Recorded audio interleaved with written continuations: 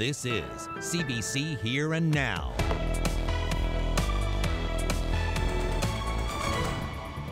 Panhandling is not something that's new. It's not something new for St. John's, nor is it something new for any major city across Canada or North America. It seems like you walk every 50 feet or so, there's somebody looking for some change. People are in hard times. They need to have some money to live. We call it a cycle of poverty that's linked to precarious housing. It's linked to chronic, difficult to manage mental illness.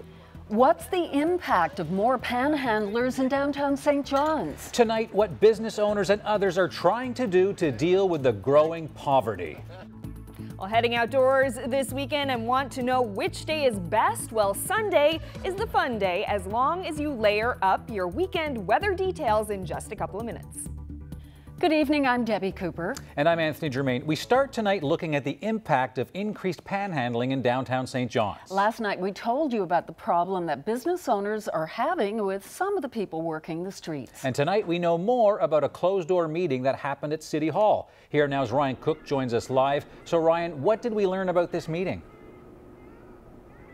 Well, we know that it was a meeting between the Downtown St. John's Group, City Council and the RNC, and we know that it was called by the business owners who wanted to know exactly what they can do about the situation down here. And the word is that they're looking at helping the panhandlers off the streets as opposed to forcing them out. We'll be formalizing a working group and reaching out to those other organizations that are working in our downtown community now and doing their own individual things. But I think if we can come together as one big group and then provide a little more assistance to those individuals on the street, we can help curb the panhandling. One of those organizations will probably be the Gathering Place. Executive Director Joanne Thompson says the increase in panhandlers is likely directly linked to the increasing number of people using the Gathering Place. Lately, they've been feeding 350 people every day for lunch. When they come here looking for help, and we really sit and go through the stories with them, you realize that there's a whole series of complex issues at hand, and it is illness and it is addictions, and very few people choose to live hungry and cold and on the streets. Since the spring started, it's been difficult to walk 50 feet downtown without encountering a panhandler, and there have been some problems. We've had an instance just recently where two of them actually got into a fight in front of Yellow Belly, and our customers actually got up and went out and broke up the fight. It's not all of them, but for sure, without a doubt, there's probably over half of them that are that have more aggressive tactics. Now, Joanne Thompson says that it's the aggressive ones who are often the hardest to help, and the best way to curb the problem might be to put some supports a little closer to the street. Clooney says one of the ideas that they're kicking around is bringing in workers who actually would help the panhandlers line up the best avenue to get support, with the end goal of eliminating the need for panhandling. Reporting live in St. John's, I'm Ryan Cook. Salmon anglers in the province won't be able to go fishing next Friday. The season was supposed to start on June 1st, but the licenses aren't ready. The province is in charge of printing the licenses, but blames the delay on DFO. But the fact remains, because of DFO's missteps, errors, and omissions, as I have told everyone, regrettably, the license will not be available by the start of the season. And that is through no fault or no decision by the provincial government. It is caused because of the reality of the complicated printing initiative and tying that with a legally binding tag, retention tag, and other measures. One bright spot, though, when the licenses are printed, they'll cost $5 plus tax. And that's a drop from last year's price of $26. Nalcor Energy is warning people to beware of live wires as it moves closer to a historical moment. Here now's Terry Roberts joins us live now from our newsroom with the very latest. Terry.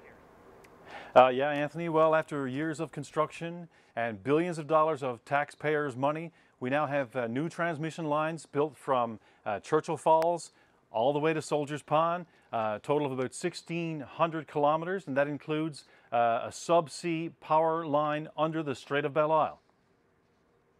So that means we could see hydroelectricity flowing from Labrador to the island for the first time in July or August. And by late this year, homes, businesses, and industry in Newfoundland could be energized by power from Churchill Falls. It's a milestone moment, but Nalcor is urging caution. We believe it's in the public's best interest, or the best interest of safety, that the public is aware that we're regularly or systematically energizing these assets, and we want to ensure that the public treats all of the assets on the transmission project as being live. This includes terminal stations in Churchill Falls, Muskrat Falls, Soldiers Pond, and of course the AC and DC transmission lines that stretch from Churchill Falls across the Strait of Belle Isle right to Soldiers Pond as well. Between 200 and 300 megawatts of recall electricity from Churchill Falls will be used to displace more expensive diesel power from Holyrood. Now, Nalcor hopes to use the savings to help ease the pain for customers, since rates are expected to double once Muskrat Falls comes online in 2 years. It's a very exciting time for the project team and for all the contractors working on the project. This is the early stages of what will represent power ultimately coming from Churchill Falls through the transmission line, transmission system to St. John's. Nalcor says it hopes to save about $175 million over the next 2 years by importing this cheaper power from Churchill Falls and via the new maritime link to Nova Scotia. And it hopes to use that money to help mitigate the new rates that are coming. That's going to be a real rate shock for ratepayers in this province. But critics say that's only a short-term solution, and we can expect a big hit once the bills for Muskrat Falls start rolling in about 2 years' time. Reporting live from the newsroom, I'm Terry Roberts for Here and Now.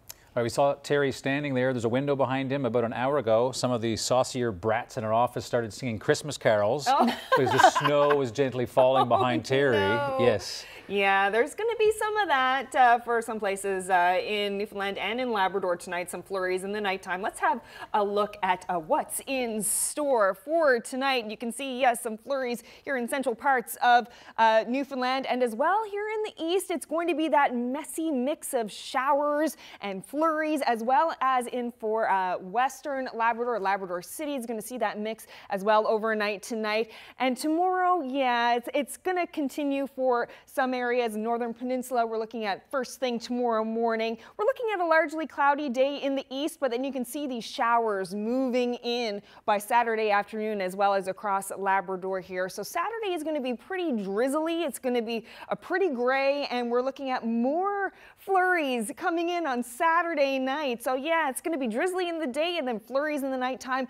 But as we move into Sunday, things are going to clear off very nicely. It's going to be cool though. Here's a quick look. You can see Saturday pretty much across the board. We're looking at some drizzle, and then on Sunday we're looking at a mix of sun and cloud for pretty much everybody. But yes, still very cool. I'll have more details a little later. Well, it's been a busy week for police on the province's highways. As part of Canada Road Safety Week, 4,000 vehicles were stopped, and almost a quarter of those drivers were charged. Speeding was the biggest factor. More than 500 drivers were caught going over the limit. Aggressive driving offenses came second, with more than 70 tickets issued for that. And more than 30 tickets were issued for drivers not wearing their seat belts. RCMP say they'll be on the roads all summer as traffic increases, making sure drivers are staying safe. It seems a serial drunk driver from Paradise hasn't learned his lesson. Dennis Lawler was supposed to be sentenced this week, but he didn't show up for court. Tonight, there's a warrant out for Lawler's arrest. The former heavy equipment operator rolled his dump truck back in 2012. He was 3 times over the legal limit. He served 90 days in jail for that and 2 other crashes and lost his license for a year. But police again caught Lawler driving impaired twice, once in 2016 and again in 2017. If caught, the judge says the 44-year-old will likely land back in jail. Police in a Toronto suburb are hunting for a pair of suspects believed to have set off an explosion in a restaurant. Residents are still shaken up. It's devastating. It's traumatic in your own neighborhood, your own backyard where you work. You know, you don't know what is aware, what's out there, right? You don't know why there's people with very bad intentions, and it's very sad to see. A bomb was detonated last night in a crowded dining room where several families were gathered, many with small children. At least 15 people were injured. All the victims are now out of hospital. Investigators have released a picture of the two suspects. At this point, the police don't believe hate or terror are factors in the blast. It's been 7 months since dozens of women first spoke out about allegations of sexual misconduct involving Harvey Weinstein. Today, the disgraced Hollywood producer turned himself in to New York City police. Harvey, are you sorry? Are you sorry, Harvey? That's the scene as it played out outside a Manhattan courtroom this morning. The 66-year-old former film mogul faces charges of rape and other sex crimes for alleged incidents involving two women. Weinstein's lawyers say their client intends to plead not guilty. He was released after posting $1 million in bail. He's also required to wear an electronic monitoring device. With legal weed coming on the market in just a few weeks, Newfoundlanders and Labradorians don't seem too excited about buying it. That's according to a new poll from MQO Research. Only 22% of the 400 people interviewed said they'd consider buying cannabis when it's legal. That lines up pretty closely to other Atlantic provinces. People under 55 and living in the St. John's area are most likely to buy. The poll was conducted by phone over 2 weeks and has a plus or minus 4.9% margin of error 19 times out of 20. If there's tension between the Medical Association and the provincial government, the province's health minister says, well, that's news to him. John Haggie says he was surprised to hear that a group of family doctors within the NLMA are tired of being disrespected by the government. The group said it had hoped their relationship with Haggie would be a good one because he's a former surgeon. While Haggie says they don't always agree on issues, a meeting that he attended with doctors on Wednesday was positive. I was actually quite surprised. I mean, I always felt we'd had a very cordial relationship for the entire 3 years since I took the mandate on. So I was a bit surprised and kind of worried about the comments that came out there. We don't always agree. I mean, there's going to be policy direction and initiatives that government might want to move ahead with, which the NLMA may not. But, I mean, that's the same with the nurses, the RNU, and other professional advocacy groups. Today is grad day for students at Lewisport Collegiate, and one student has worked especially hard to show up in style. Jake Hollett has spent almost 4 years working on his ride, and it's a ride with a lot of significance for his family. Here now's Garrett Barry put together this story for you. The truck is a 69 Dodge D200 Camper Special Custom, which means that from the factory we came with a sliding camper in the pan. It was just a white truck and it was partially covered in with a blue tarp. It was sunk up to the axles in mud. It was just, I seen the truck and there's a feeling, I just had a feeling that that was the truck that I wanted to do. Really, I started with the idea that I was just going to fix the brakes and drive the truck as it was, because that's all the truck needed. Well, I put it in the garage and I started to tear the truck apart, and I just didn't stop until there's nothing left of the truck. Oh my goodness, there's countless times I'd leave the garage and slam the door and say that I'd never touch the truck again, but I always ended up coming back down. And for the first ride I took my great-grandmother. She didn't know the truck was anywhere near completion. My parents drove down to kind of distract her as I drove up, and when she turned around, there's no emotion on her face just because she didn't know what to do, whether to cry or laugh. It brought back a lot of memories, and when I went to put the seatbelt on, I said, oh my. That was my main goal, was to take her for a ride first. Before me, my great-grandfather owned it. Yeah. He and his dad came, and I said, you must want something. And they looked at me and laughed. And I said, well, the two of you are together, so you must need something. I told him, yes, he could have it with a heart and a half. I love this boy. Doing the truck makes me feel like I have a connection to him that I wouldn't have had otherwise. And when I sit in the truck, I just feel like he's here with me, sat beside me.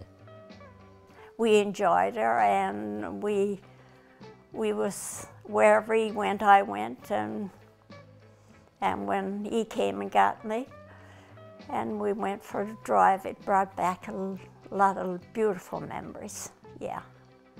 And I'm so thankful to him that he did what he did with the truck. And he's a precious boy. And I think he'll go far. What a lovely great story. Wow. A lot of work, too. Oh, my goodness, 4 years. So as we said, grad day in Lewisport, and it looks like Jake had a pretty gorgeous date. That's right. Just take a look at this picture that he sent along. There it is. Wow. And look, it's as if his outfit actually matches the truck, too. That's just fantastic. Congratulations, Jake, on graduating and on your project. Yep. Great style. Collaborative healthcare in Corner Brook. Everything you need, your family physician, your physio, your acupuncture, even your yoga, all under one roof. And the people that run these healthcare centers say it's changing healthcare in this town.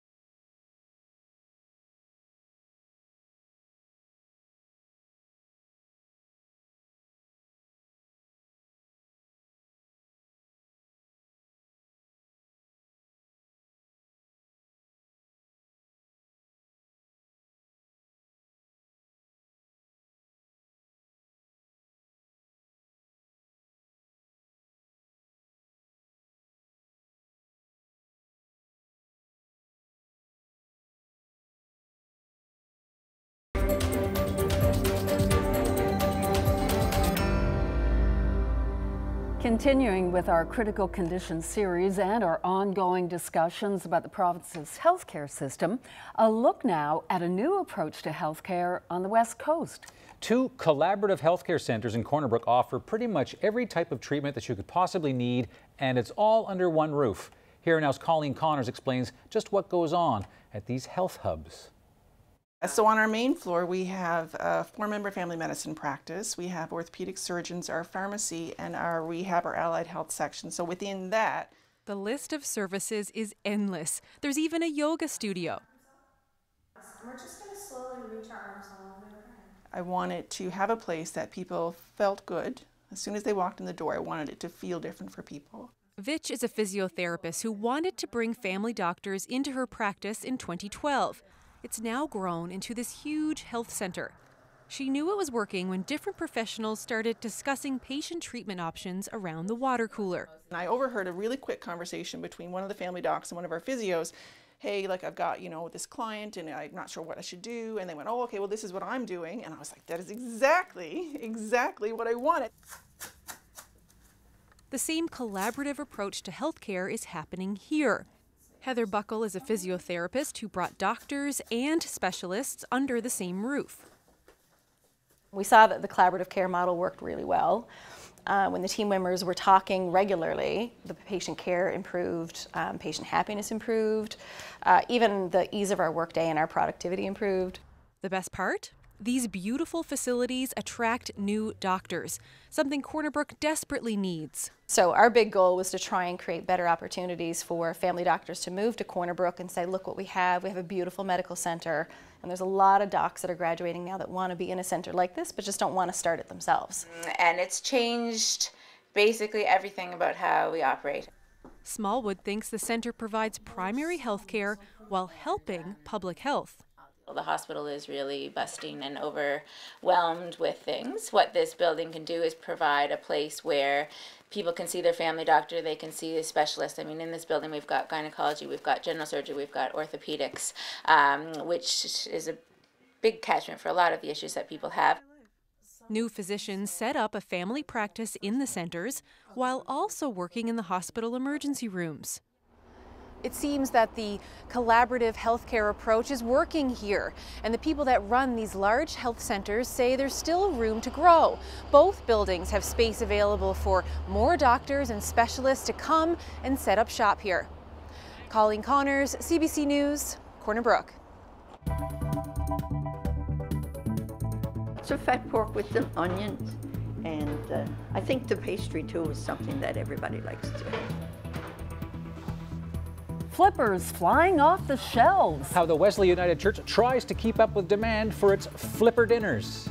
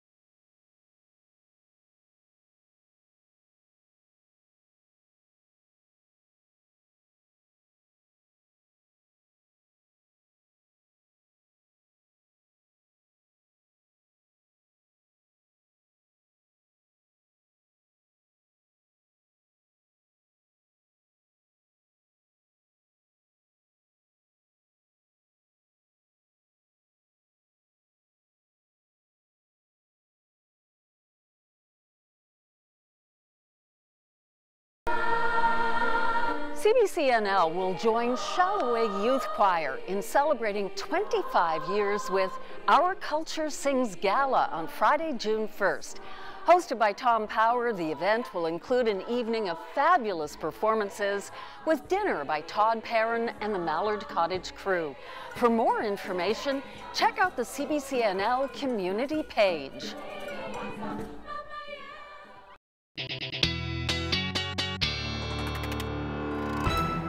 Well, I'm sure many of you, like many of us, were kind of surprised to have a bit of snow on our roofs here in St. John's, but of course nothing like what happened in Central.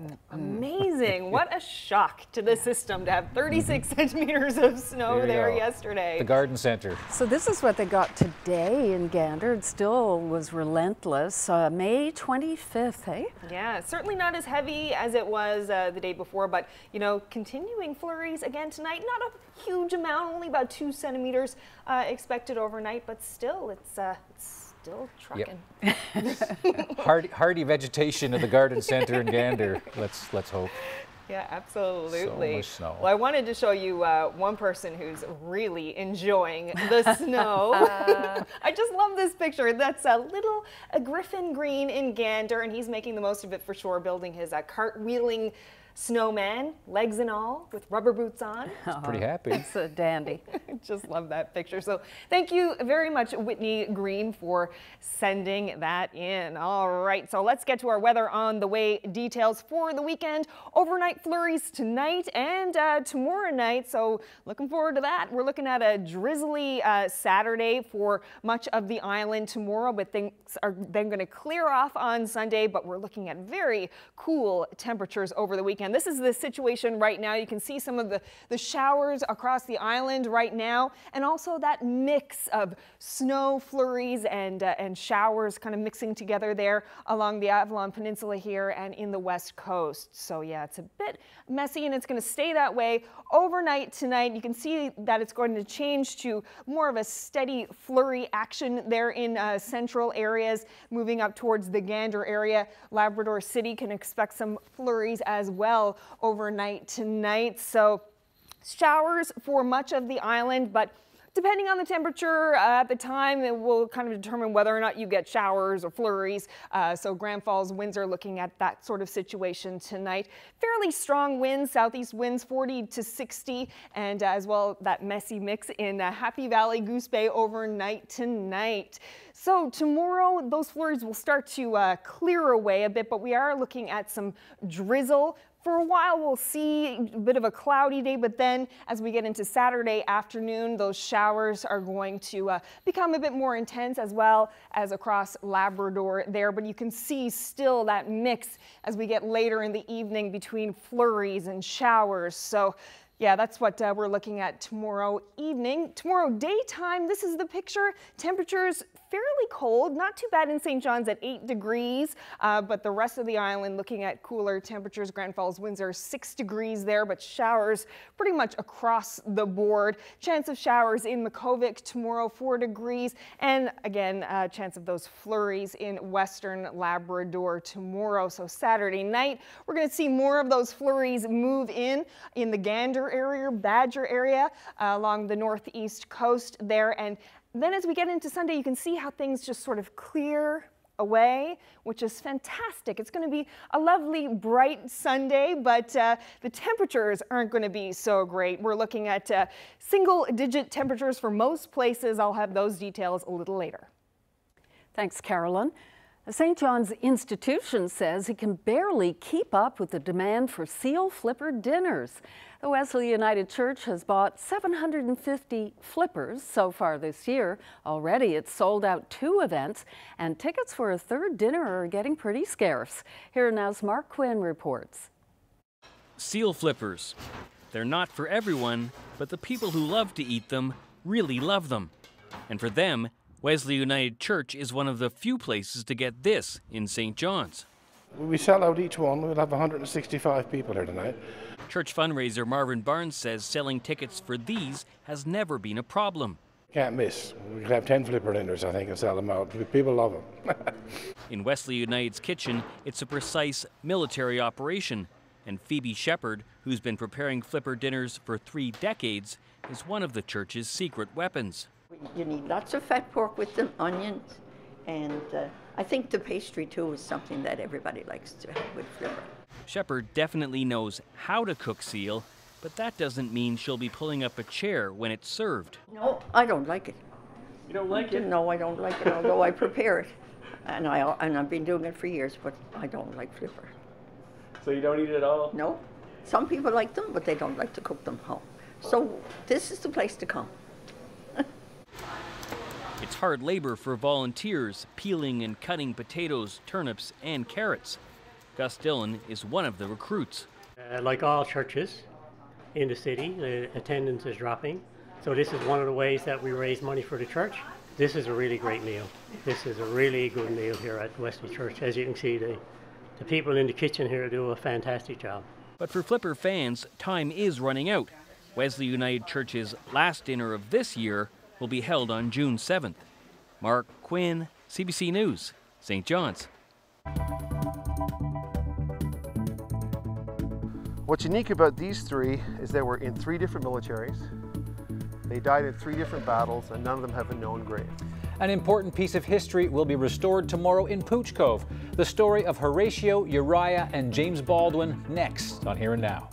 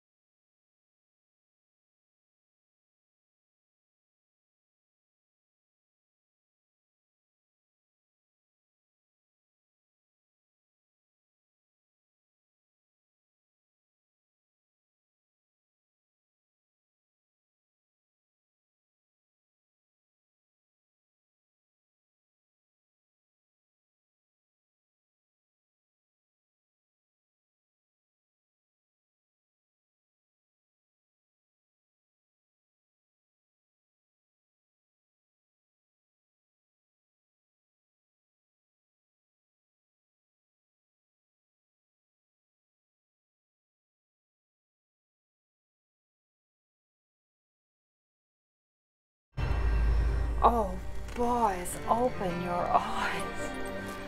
There's no need for a 4-year wait for anybody. What happens when your healthcare system needs triage? Join CBC for a public forum on fixing Newfoundland and Labrador's healthcare system. Share your stories and solutions. Thursday from 6:30 to 8 p.m. at Munn's Bruno Centre. You can also watch live on Here and Now or at CBC NL's Facebook page. More details at cbc.ca/NL.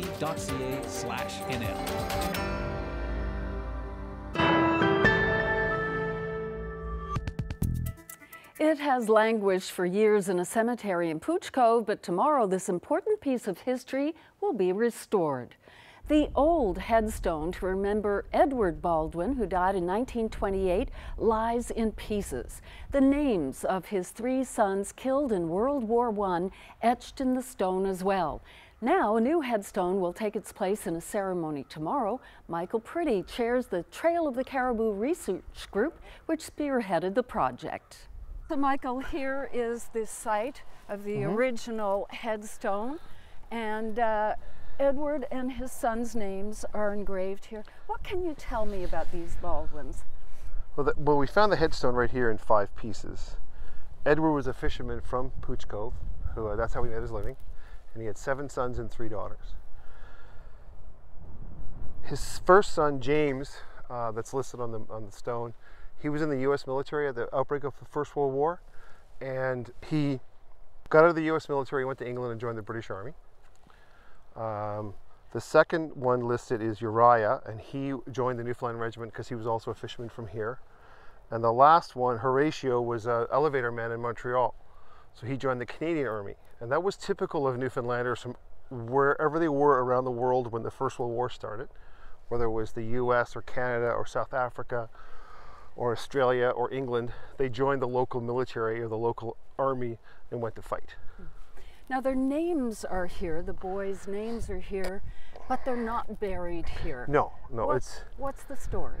So this is a common thing in Newfoundland. There's another couple in this cemetery that did the same thing. So when the father or the mother of the family died, they would remember their lost ones on their cenotaphs, or churches would do it on a cenotaph in a graveyard. And of course, every town has a war memorial. What's unique about these 3 is they were in 3 different militaries. They died in 3 different battles, and none of them have a known grave. If you don't have a known grave, you go on a memorial. One's on the wall of Beaumont Hamel, and the other 2 are on the wall of the Menin Gate. And their first cousin is on the Vimy Ridge Monument because he died, and he's put on the Canadian Monument at Vimy Ridge. Michael, this is a project of your Trail of the Caribou research group. I know you have a military background, 33 years, you've finished up in Bosnia. What motivates you to restore headstones like the one that will be revealed to the community tomorrow? I love history, and I think we need to remember those who came before us, and especially people like this who have sacrificed so much. So in all the different things I've done in the military, in 2006 I was put in the planning officer for the pilgrimage back to France and Flanders, and I noticed all the beautiful headstones that the Commonwealth War Graves keep up. And I came home and I found some graves here of soldiers that came home, and then I started finding these, and some of them are very beaten up, and some of them can be restored, and some of them we find like this they're just not salvageable. So there's no group that does this, right? The Commonwealth War Graves have a job, the Last Post Fund has a job, so this is going to be our job. And it's not just this, it's those memorials that are in cemeteries that just list the people from that town that didn't come home. It's education. You know, we do a lot of talks at schools when we go in and we talk about what happened in the war or why. And the younger the grade, the more interactive it becomes. We bring in replica helmets and gas masks, and the kids play with that. And we teach them about why it's important to remember that people like this were willing to do what they did. Tomorrow at the ceremony, the small ceremony you're having here, will there be any relatives of the Baldwins here to see this? Yes, there will be one fella, and he is a distant relation to the brother of Edward. And we do know that Walter Baldwin, who was one of the ones that came home, 7 Baldwins went to war, 2 came home, 5 were killed. Plus there's another Baldwin from the West Coast, Gilbert, who was killed. So he will, and the local lady in charge of the women's church group will lay a bouquet of flowers. And their first cousins, or their great-grandchildren of Walter Baldwin that live in Florida, are aware of what we're doing. Yeah. It's hard to find them because there were so many of them were killed and moved away. Yeah. So Michael, there are many more projects that you have ahead. Thank you so much for telling us about this one, and I hope the ceremony goes well tomorrow. Thank you. So this research group, I gather, they obviously must have other projects sort of in their sights? They certainly do. Michael was saying the group's recently received charitable status. They hope to be able to take on many other projects. They've already identified a number of them around the island. And by the way, tomorrow's ceremony in Pooch Cove is at noon. Currently, the mortality rate is really high. About 40 to 75% of people that are infected with this virus will die. It's being called the worst virus you've never heard of. Coming up, we'll talk about the Nipah virus and how it can damage the human brain.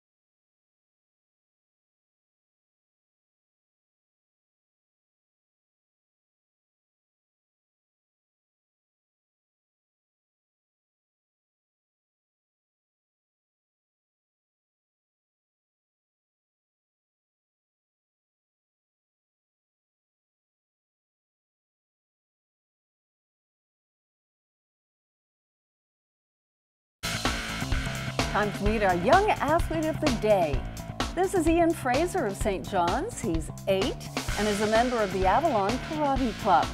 He is a 2018 Provincial Karate Championship medalist with 2 gold medals, thank you very much, as well as a 2017-2018 Atlantic Karate Championship medalist with a gold and a bronze. Ian also plays on the St. John's Soccer Club Under-10 team, his school's grade 3 basketball team, and takes swimming lessons. Congratulations. Busy boy. He certainly is, yeah. Now, Carolyn has got something to show us, which is not very nice. Yeah, well, I just thought I would start with comparing our temperature to some other places in Canada because it is just so stark. Let's just have a look here. So right now, this is the temperature right now. St. John's, 2 degrees. Toronto, 30. Montreal 25, Lab City 5. So thank you, northerly flow, for this very big difference in temperature for sure. Now, overnight tonight, we are looking at some showers to mix in with those cold temperatures, as well as some flurries for parts of central Newfoundland, as well as the west coast, or western Labrador, rather, Labrador City, looking at some flurries overnight tonight. And into tomorrow, Saturday, we're looking at some showers throughout the day in St. John's. Sometime in the afternoon, we should start seeing those showers. So temperature staying fairly cool, 8 degrees as the high tomorrow in St. John's. Grand Falls, Windsor getting up to 6 degrees. So it'll be a cool, damp, Gray, cloudy day tomorrow. And in Labrador, some more flurries for Lab City there and along the coast. Nain looking at a mix of sun and cloud and 3 degrees. So Saturday evening, more flurries for some areas. And then into Sunday, we're looking at a nice clearing that's coming. Winds picking up a bit here in the east. It looks like 80 kilometers gusts there for St. John's. So it might be windy, but at least it'll be nice and clear for most of the day. We are looking at cooler temperatures in the east, sun and cloud, 5 degrees, a little bit warmer on the west coast, 12 degrees there, and not bad for Labrador, hey? Some double digits there for them and some mix of sun and cloud. So Sunday night into Monday, we're looking at a very similar story as you start your work week, but you can see this system that's sort of edging closer and closer to Labrador. But Monday is looking pretty good, very similar to Sunday. Temperatures slightly warmer, 15 degrees, sun and cloud on the west coast, 9 degrees in western Labrador, just 8 in St. John. So Sunday and Monday looking pretty similar, but then we have the system that's moving across Labrador, bringing some showers and as well to the island by Tuesday afternoon. So that's going to be the next system that we'll see as we begin the week next week, and then it should start to move off on Wednesday evening and into Thursday afternoon. So this is the picture for the next 7 days. You can see we're looking at a couple of days of showers there, and then perhaps some clearing by the end of the week on Friday, and Labrador as well, looking at some double-digit temperatures there on Wednesday and Thursday, and rounding it off on Friday with a mix of sun and cloud and around 8 degrees. Steffi? Thanks, Carolyn. Well, some are calling it the worst disease no one has ever heard of. Nipah is a rare virus that damages the brain. In the last week, it's killed at least 10 people in India, including a nurse. And as Christine Birak tells us, scientists here in Canada say they are worried. As stories emerge of villagers in Kerala dying of a rare brain-damaging disease, panic over Nipah virus is spreading across southern India. For those who lived through SARS in Toronto, some of these images will look familiar. People walking around with their faces covered, afraid they'll catch the mysterious virus. Here's what we know. Nipah is carried by fruit bats, and it's spread through infected saliva, feces, and urine. Dr. Isaac Bogosh treats infectious diseases at Toronto General Hospital. This virus certainly causes a really nasty syndrome with inflammation of the brain. Certainly the mortality rate is really high. About 40 to 75% of people that are infected with this virus will die, and people that survive are often left with permanent deficits afterwards. The virus was first discovered in 1998 in the village of Nipah in Malaysia, where it went from bats to pigs to humans, killing 105 people. It's believed the first victims in India were drinking water from a well contaminated by dead fruit bats. A nurse caring for the sick villagers has also died. It is definitely concern. Officials often say health threats are just a plane ride away, but keep in mind, this outbreak is still small. Nipah virus is being studied here in Canada at the National Centre for Foreign Animal Disease in Winnipeg. Dr. Hannah Weisgartel is testing it in pigs. The work actually started after 9/11, so there were a concern about bioterrorism, and this was one of the agents which could be potentially used as a bioterrorist agent, so we started to work on that. Much to her dismay, no drug maker is currently pursuing a Nipah vaccine, citing it's just not profitable. While the virus is extremely rare and no travel advisory has been issued, beaches in Kerala are now emptying out. Christine Birak, CBC News, Toronto. Canada's Navy has been undertaking a dangerous international mission. Divers from Halifax are finding mines from the Second World War at the bottom of the Baltic Sea, and then they blow them up. CBC's Brett Ruskin has the details. Well, this team of specialized Navy experts from the Fleet Diving Unit based here in Halifax, as well as on the West Coast, are right now overseas conducting this mission to try to get rid of World War I and World War II underwater mines. Now, they are specifically in the Baltic Sea near Muhu Island, which is in Estonia, and they've been working to identify these underwater mines, swim down, attach explosives to them, swim away quickly, hop back in the boat, and then detonate them. Here is how that looks and sounds. Big wave.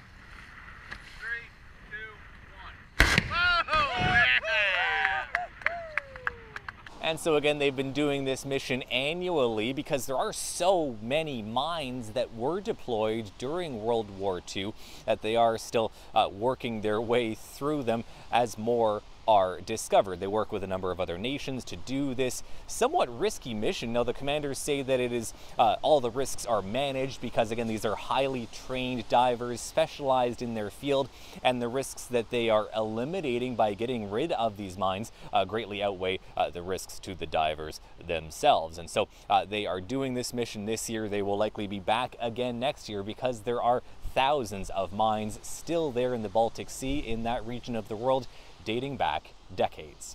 Brett Ruskin, CBC News, Halifax. A landmark referendum on a highly polarizing issue is taking place in Ireland. Voters in the once deeply Catholic country are being asked whether to end the strict ban on abortion. The CBC's Nala Ayed reports. We're talking about 3.2 million people who are eligible to vote in stations like this one here. And for many of them, it is a very important issue. And that's because Ireland is the last Western democracy where an effective ban on abortion is still enshrined in its national laws. Now, for those who are voting yes, this isn't only an issue about bringing Ireland in line with the rest of the Western world, but also in bringing it in line with reality, because we're told that an average of 9 women a day have to travel outside this country to get abortion services, and that an estimated 3 women per day are taking pills illegally to induce abortion. We spoke to one woman who has had to travel because of an unwanted pregnancy to the Netherlands. Her name is Tara Flynn, and she's an actor and comedian. Here's a little bit of what she told us. As much as they might not like the idea of it, abortion's already here. People are taking pills that they order online even though it's against the law. When people are in pain or desperate, they will do what they need to do. And, you know, they're so determined, they're so certain of their decision that they'll travel for the healthcare they need. They'll travel for an abortion. They'll get one here. They'll take matters into their own hands. And that's not safe. And we're going to try and make people safe. And I hope there are enough of us tomorrow that will happen. Now, if there is a no vote, then nothing changes. And that was one of the arguments that the government advanced for voting yes. It said that this is a once-in-a-generation opportunity to make change. If the answer is yes, then the government already has a pretty detailed proposal on the books where it suggests that abortions could be allowed for any reason for up to 12 weeks, and beyond that until the full term of pregnancy if there's a risk to the mother's health or if the fetus has a condition that could lead to death. Of course, the no campaigners believe that this is a very extreme proposal, and we spoke to one of them who speaks on behalf of Love Both. Her name is Geraldine Martin. Here's a little bit of what she had to say. I suppose I always remember, for example, working during my student days in the neonatal intensive care unit of one of the maternity hospitals.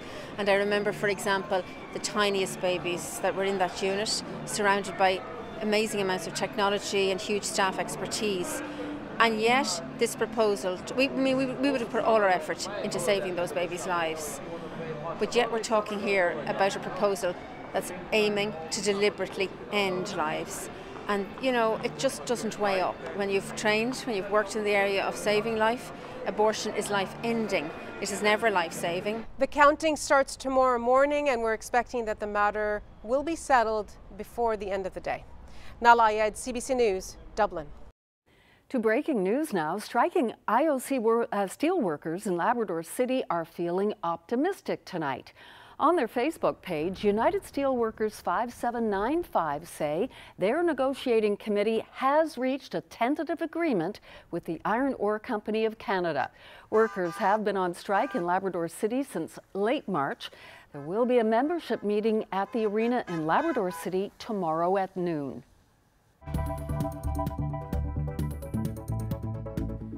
Well, here's today's viewer picture of the day. A stunning sunset somewhere in the province. All that light reflecting off the snow. Any ideas where this could be? Hint, island or Labrador? Come on. It's off the island. Labrador. Okay, gorgeous. Well, that narrows it down. Exactly.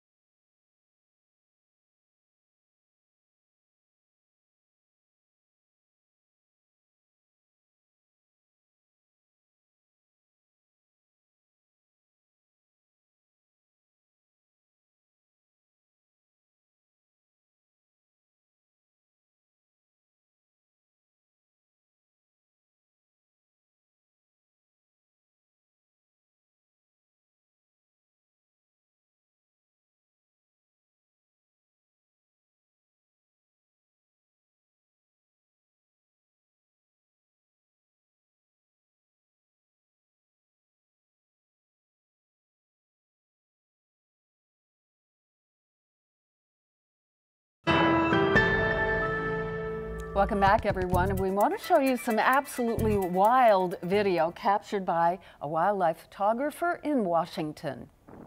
A fox carrying a recently caught rabbit, wait for it, battling out with a bald eagle for supper supremacy. Wow. So the furry one puts up the best fight that he can. I mean, there you go, flying with the eagle, but it's the snatch and grab eagle that flies away with the prize. Take a look. There's the fox with the bunny.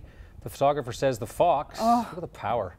The fox was actually fine. The rabbit, not so much. Oh, well, somebody has to win. Here's something where everyone does win. People celebrating birthdays and anniversaries. Have a look. Derek and Diane Williams celebrate 50 years of marriage today. Tomorrow, it's happy 90th birthday to Ben Robbins in Hatchet Cove. Joe and Olive Keogh and Bay Roberts celebrated their 51st wedding anniversary this week. Happy 54th anniversary today to Lawrence and Margaret Peckford. Big birthday greetings to Marjorie Smith in Hodges Cove, who turned 96 today.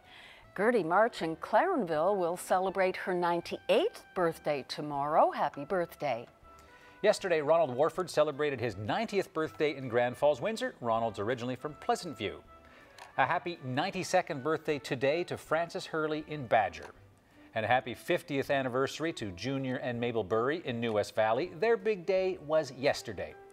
A happy 65th anniversary to Roy and Olive Sansom in St. John's, who celebrated their big day on Wednesday.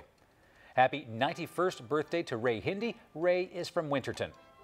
On Wednesday, Goldie and Harold Ryan from Red Bay, Labrador celebrated their 50th wedding anniversary. Happy 51st anniversary to George and Doreen Hooper from Buren. Happy 92nd birthday to Bert Keats in Musgrave Town. Happy birthday this Sunday to Harold Johnston from Goulds. He will celebrate his 91st birthday. Happy 97th birthday today to Orpah Hewlin from Robinsons. Also today, happy 95th birthday to Evangeline Payne in Corner Brook. Birthday greetings this coming Monday to Donald Swires, who will celebrate his 94th birthday. Donald is from Botwood and now lives in Lewisport. Happy 50th wedding anniversary today to Gerald and Geraldine Mercer in Swift Current. Tomorrow, Manuel and Lily Barney in Lansalou celebrate their 63rd wedding anniversary. Congratulations. And a happy anniversary yesterday to John and Linda Keeping, who celebrated their 53 years together. John and Linda are from Burnt Islands. A happy 61st wedding anniversary to Jim and Yvonne Saunders from Norris Arm. And happy 51st wedding anniversary greetings to Walter and Eileen Ledrew from Tradetown, Bonavista Bay. And a happy 50th wedding anniversary to Frank and Norma Rose, who celebrated their big day yesterday. Quick, we gotta go. Yes, it's here's our viewer picture taken in Makovic. Thank you, Robert Anderson.